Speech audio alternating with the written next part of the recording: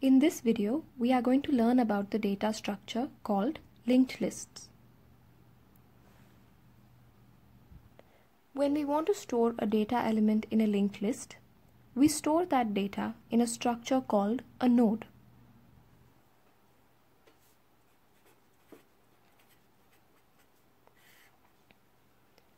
So a node is a block of memory .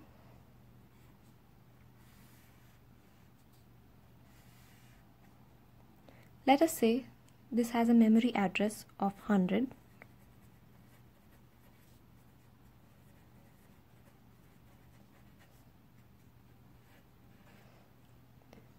Now this block of memory is going to have two parts.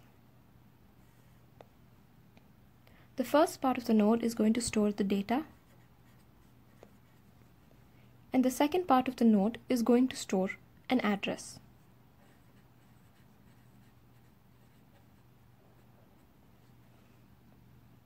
So in this, the data part of the node will store that data element which we want to add to the list, and the address is going to store the memory address of the next node in the list. So let me explain this with an example.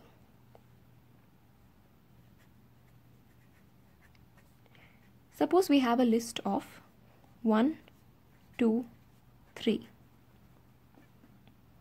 So the data elements which we want to store in the list is 1, 2, 3 and in that order.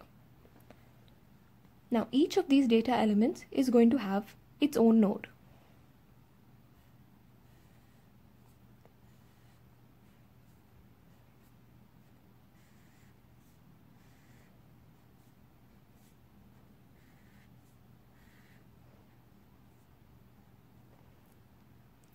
Each node is a block of memory, so each of these is going to have a memory address.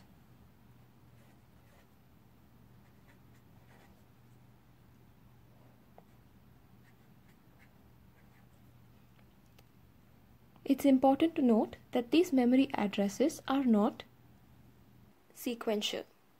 That is, nodes are going to be stored in any memory which is going to be free at the point of time of creation of the node. So the data elements we have are 1, 2 and 3. Now when we want to have a list which stores these elements, when we are at a particular node, we are going to store the address of its successive node in the address block. So 2 comes after 1, so we are going to have the address 50 in its address block. 3 comes after 2, so in the address block of the node which stores 2, we are going to store the address of 3.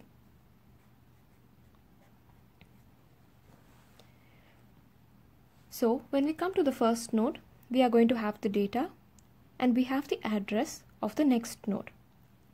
Using this information of the address, we can go to the next node. Now we are at node number 2.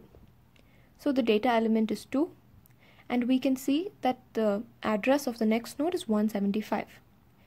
Using this information, we can go to the next node. Finally, we reach the last node with element number 3. When we reach the last node and there is no other node which is its successor, what we will fill in the address block is going to be null. So as you can see, from the very first node, using the data which we attain from the address block, we can be redirected to the next node. At node number 2, using the data which we obtain from the address block, we can go to node number 3 and so on. So by now, I hope you have understood why we have a data block and an address block in the structure we call node. It is easy to see here that if we want to attain all the elements of a list, we don't need to keep track of every element of a list. In fact, if we keep track of just the first element, which we are going to call start, we can be redirected to the second, redirected to the third. So in other words, having only the information of the first node, we can attain the information of all the other nodes that are present in the linked list. So this means if we want to know all the elements of a list, it is enough to know just the first element of the list. That is, it is enough to know the starting node to be able to attain all the other nodes in that particular list. The main advantage that a linked list has over another structure which stores elements like, say, an array is that a linked list is dynamic in size. This means that the size is not predefined. So if we want to add another element to this list, all we have to do is create a node and assign the address of the third node, this which is now pointing to null. Just store the address of the new node in this block. In that way, we can go on adding elements to a linked list. If we have an array, then we will be storing elements to a predefined location. This means that when I create an array, I will be telling the memory that I am going to need 5 spaces. Now we cannot go over this 5 spaces, and the size needs to be given at the very beginning when we create the array. But for a linked list, we can go on adding nodes to the end of the linked list. This is because when we talk about an array, let's say this is our memory space.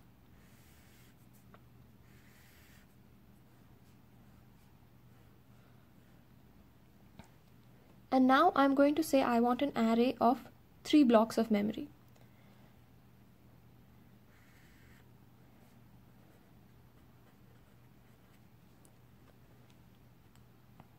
Now each element of the array is going to be stored in contiguous locations. And when I create the array, I'm going to tell the memory I'm going to need 3 and only 3 spaces from you. So now suppose I fill in my data.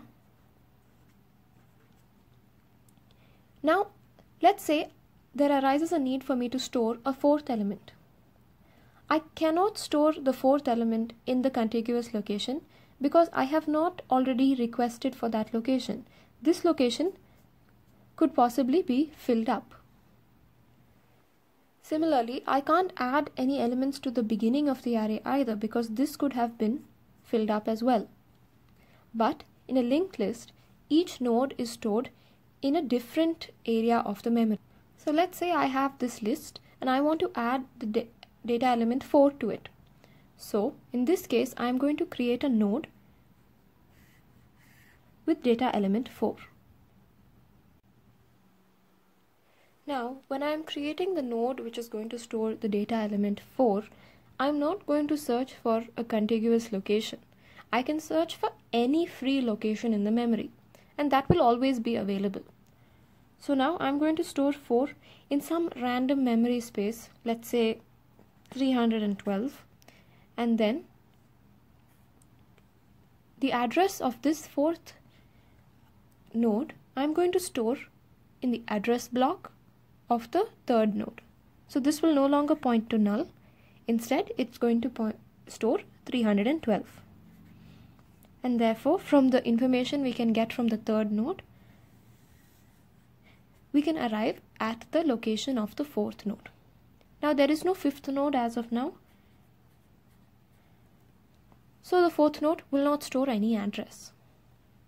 This is why linked lists is a good data structure when we are trying to store a collection of a dynamic amount of data, when we don't really know how much data is going to be coming in and we want to keep the size of our collection fluid. So we have looked at one type of linked list in which the structure of a node has the data and the address to the next node. So as you can see, the way we can traverse this list is only in one direction. A variation of the linked list, which is called the doubly linked list,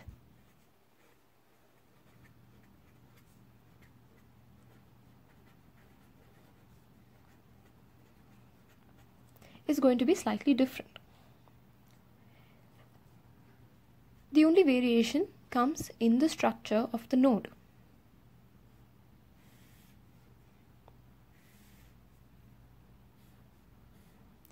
So this node,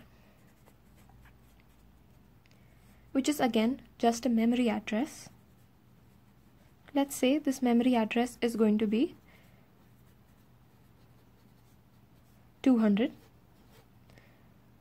One block of this node is going to store the data, and the other two are going to store addresses.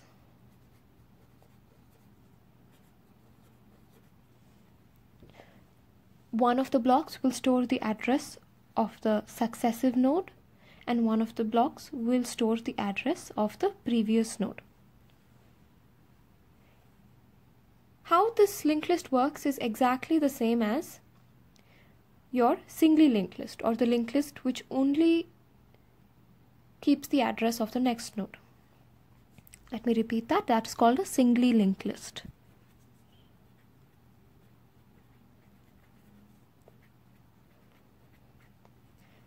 Now, when we have the address of the previous, all we are going to do is we are going to also store, as we are storing the address of the next node, we will also store the address of the previous node. So this is helpful when you want to traverse the linked list in reverse, or many operations like that. Having a previous address is going to prove helpful. So let me explain that with a quick example. I'm going to use the same example as this one. So I'm going to have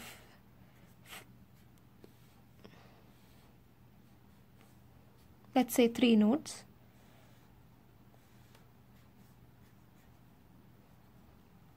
These are the data elements. I'm going to give them the same memory addresses. So this is going to be at 100. This is going to be at 50. This is going to be at 175. The blocks which store the next node's address is going to be the same because it's going to be in the same order. So when we come to the node 1, we need to go to the next node which is stored at 50. When we are at this node, we need to go to the next node stored at 175. And finally, there is no other node, so I'm going to give it null. Now the same way, when we are at node 1, we don't have any previous node, so this is going to store null. When we are at this node, the previous node's address is 100, so we will store 100. At this node, the previous node's address is 50, so we will store 50. So we are going to keep track of the start node. It's also useful to keep track of the ending node. So from the start node, we can go to the next node since we have 50. From this node, we can come to the third node, and then we can go to the end. Now suppose we start from the end. I have the node 3. Now I have 50, so I can go back to this node. So from here I can go back like this. From this node I can go back to 100. So this is just a simple variation of a linked list in which we both store the address of the next node and the previous node. With this, I hope you have got a basic idea on how a linked list works.